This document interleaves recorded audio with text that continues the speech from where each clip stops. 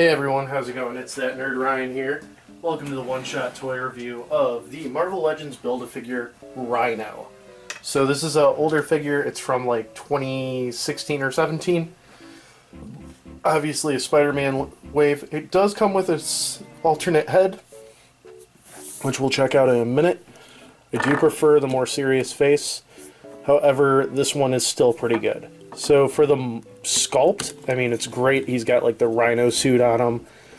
For the color, it's all gray, except for here, here, and here. So the color's kind of okay. There's really no alternate like brushing on it or anything. Light gives it that effect, but it really doesn't. But yeah, so he does come in at 8 inches tall. And on eBay, he is running for $90. I do not recommend getting this figure for $90. There's a newer Rhino out that's probably cheaper.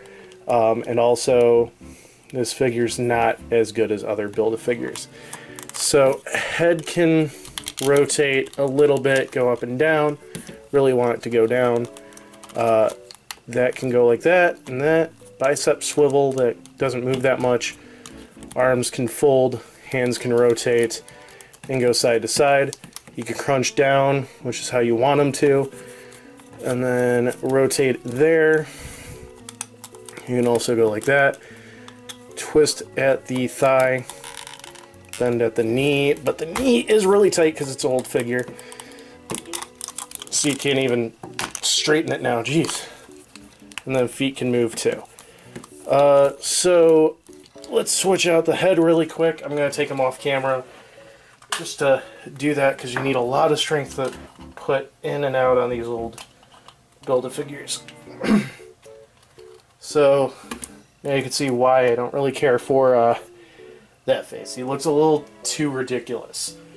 But yeah, I mean, this is obviously a ramming face. However, it's just ugly. But yeah, so I'm going to give this figure a 4 out of 10.